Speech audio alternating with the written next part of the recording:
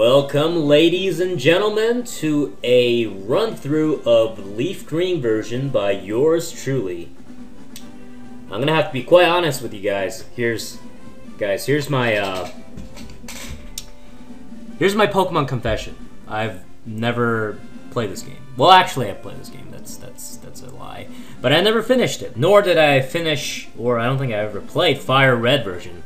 And the reason behind it is I just never got into it, and before I knew it, Gen 4 came along and pretty much blew me out of the water. I mean, the special physical split and all that, all those changes, and it kind of made me not want to look back, and pretty much I'm going to prove myself wrong by playing these games. So hopefully this time I'm going to be able to finish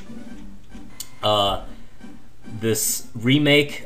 Green version was actually my very first version, believe it or not. I lived in Japan when I was in kindergarten, first and second grade, and I got my Pokemon Green. That was my first Pokemon experience. So there's a little bit of C-Jump trivia for you. And yeah, I had a blast. I mean, it was a big hit in Japan, and it was like 1997, 1998. And in 1998, of course, it came to the Western shores, and it became a hit everywhere. I mean, Pokemon is awesome. Thumbs up if you like Pokemon. I hate that shit. Actually, I'm never gonna ask for a thumbs up except for that satirical one right there, because I don't know. I just feel like it's annoying, and I'm pretty sure a lot of you would agree with me. So. Yeah, so this is going to be a remake of my first version. I think it is. Because they kind of like screwed it up with red and blue versions in the West, where it was all one version. It was based on Pokemon Blue, and so everything got kind of screwy and confusing in terms of localization. So I think this is a true... otherwise they would call it like water blue or some shit like that, you know. I think this is a true remake of Green version, so we'll see. Not that it matters. I mean, it's not that much different. I mean, it's just different Pokemons and Pokemans and what have yous. So we're just gonna get started. And one thing I'm gonna do to make this extra interesting is I've never done the Nuzlocke challenge, so I'm gonna attempt to do a Nuzlocke challenge in this playthrough. So much to my chagrin and much to your enjoyment. And so over here, I'm gonna set my own rules. So I'm gonna set the rules before I start playing, just to make sure that I'm gonna follow them. So right here, I'm gonna go into the Bulbapedia page for Nuzlocke challenge. As you can see, the challenge right here, it's cut off. I assure it's the real website. So right here, it says, let's zoom in here a little bit. How do we actually move this shit? Good enough. So rules right here, the most basic Nuzlocke rules. Any Pokemon faints is considered dead and must be released. And I am not going to have a dead box like Hayden or whatever. You know, I think most of you who watch this video will watch. And if you haven't, check out Hayden's channel. It's a popular Pokemon channel. I don't know. Well, anyway, it's just a point of reference. Anyway, when he did his Nuzlocke challenge, he had a dead box, and what that is that he could never, retrieve that Pokemon again. I feel that it's kind of, I don't know, cheesy. If a Pokemon dies, I'm gonna release it. You know, just to simulate death better. You know, just to have a more morbid sense of animal abuse. So there we go. So that's going to be my rule when a Pokemon faints. And the the player may only catch the first Pokemon encounter, blah, blah, blah. I think you're all familiar with this general rule, and I'm going to follow it.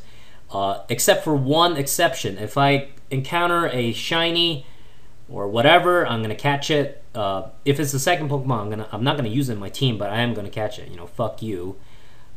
I'm going to catch my shiny. That's one of the most enjoyable yet very rare occurrences you're gonna have in Pokemon, and I'm gonna do it. So over here, these optional rules, blah blah blah. You know, some of them seem pretty interesting, like the limited healing that you can do within the game. But I feel like, you know, this is my first challenge. I'm just gonna go with the generic rules and see what happens. You know, there's no reason to just, you know, overreact or just be overwhelmed by all these little things, especially because it's self-enforced, a lot of these rules, and I'm gonna forget them anyway. So we're gonna go with these 2 rules with the exception of the shiny thing. So here we go. Let's go back into the game. And I forgot to I don't know if I should voice act or not. Probably not, because my voice is actually shitty. So I don't know, actually don't know the reason why I'm doing all these videos, because I hate my voice, to be honest. But yeah, here's Professor Oak with a Nidoran, female, blah blah blah. So I think here's a little trivia for you. I love trivia. We're gonna be what should we be? Let's be a gal. Let's be Leaf. I think that's her mechanical name. And what was I talking about? Yeah, let's have a gender neutral name. Just because. How about what's a gender neutral name? Fucking Christ. Let's be Eggy. Let's be Eggy. Cookies for those who get the reference. Eggy is a gender neutral name, right? Come on, guys. So your name is Eggy. Yes, it is. The trivia. What did I say about the trivia? Oh yeah. In the actual original versions, I think Professor Oak, being the expert he is, sends out a Nidorino, and I guess it's not his fault, it's the actual game's fault, because he didn't do anything wrong. It is a Nidorino. But it had the cry of a Nidorina. I don't know. The first versions were kind of fucked up with all those glitches, and no one knew what they were doing. Seriously, the Gen 1 games, I love them, but they're kind of glitched up to the max. So we're gonna call our rival, I don't know, something. Nobody likes our rivals, and something derogative. I mean, that's kind of cliched though, so we're gonna call him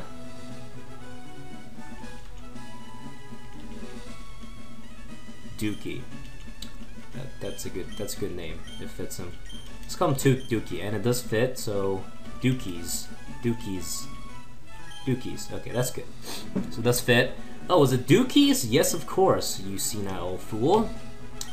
And I'm gonna, even though I have unlimited time duration, blah blah blah, YouTube, I think I'm gonna have 15 minutes per episode. I think that's pretty good. So we're more than halfway through this episode already, and I haven't done anything yet because I love to ramble. And what's this? Oh, it's an NES, even though in the original I think it was a Super Nintendo. I love trivia. So we kind of downgraded here, which is kind of ironic. I love my little hat here. Let's get our potion because we know our in and outs of this game before even playing. Okay. So yeah, no, the healing rules, blah blah blah, those little rules, I'm just not gonna follow them because that's too much to keep track of. Let's talk to her mom. Now let's just leave her alone. All alone in her house forever without even saying goodbye. So we're gonna go up here. We're not gonna be doing any sort of bullshit. We're just gonna go right into the story. It's unsafe. You need a wild Pokemon. No, you need a Pokemon to face the wild Pokemons. And I'm gonna be getting Bulbasaur. That's the first guy, little guy that I got. I love Bulbasaur. All those little faggots that I played got Charmander and got stuck with Ember until level. I guess Generation 3 made it a little bit better, but Generation 1, I'm gonna be honest, Charizard sucked. Okay, I'm gonna get a lot of down votes or down thumb votes, whatever YouTube implements, because I badmouth Charizard. But of course, Charizard is the arch nemesis of Venusaur, and I love Venusaur. Leech Seed is the best move in the game, etc., etc., etc. And seriously though, Charizard sucked. They didn't learn Flamethrower until level like 40 something. I don't know, don't take my word for it, but it didn't learn a legitimate move until a very long time. And it just kind of sucked. And Squirtle was okay, I guess. I don't know. I learned Surf, and Surf is broken. It's OP. I think they switched the order. Even though Bulbasaur is number 1 on the Pokedex, I think Charmander was the first one in red and blue version, I believe. And oh yeah, I forgot the rule about naming your Pokemon. I name my Pokemon anyway, so that's not much of a rule as just enforcing my own habits anyway. You want to give a nickname to Bulbasaur. It's a male Bulbasaur. You always want to pay attention to the gender, because sometimes you name your Pokemon like Maximilius, like a really manly name, and it's like a female, and then you know you make a fool out of yourself. So we're gonna name him. What? I fucking hate naming. Actually, I love naming, but it's just I'm on the spot because I'm recording, and I don't know what to do. Bulbasaur. How about a nice name like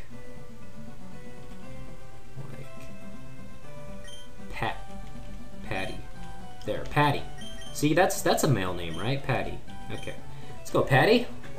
And this little doucher is gonna pick Charizard or Charmander, whatever you call that thing. Because yeah, he's gonna be a doucher like that. The first doucher in video gaming. Actually, that's untrue. Gaming, the Pong board was probably the first doucher. Actually, I don't know what I'm talking about. I'm walking around in circles. This first battle for Bulbasaur is a little tough.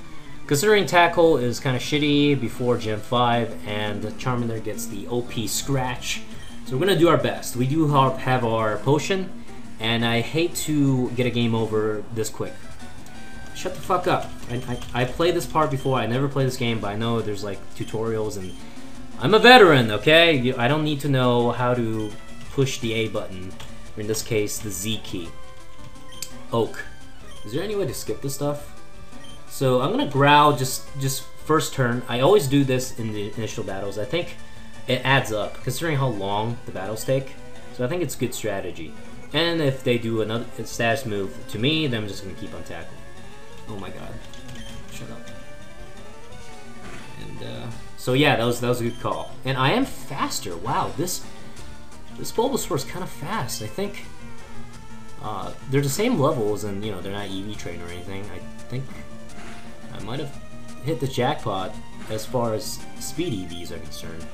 And in all honesty, in-game playthroughs, IVs and EV training, it didn't really matter. You're gonna waste your time doing that kind of shit. Get a fucking crit. Okay, I'm gonna use the potion because I'm not taking any chances. Shut up! Oh, please shut up. Okay, I sound irritated. That's because I am. Because I really hate the holding hands kind of deal that modern gaming imposes on the player.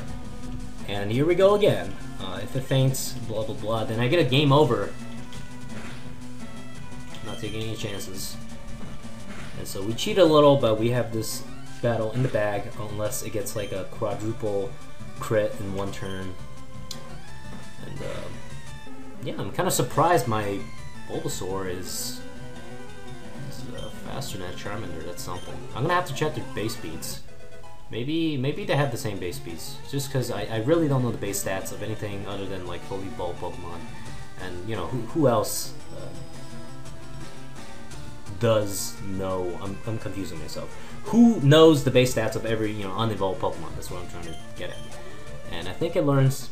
Wait, it doesn't learn Leech Seed level 6. I thought it did. Maybe they changed it in Gen 3. I don't know. I don't know if you guys can hear me violently just smashing the keyboard, trying to get through this. If I'm wrong, this I don't think this guy gives you anything. I think that's in gold and silver. I mean, all these games are just rehashes, right? Am I right?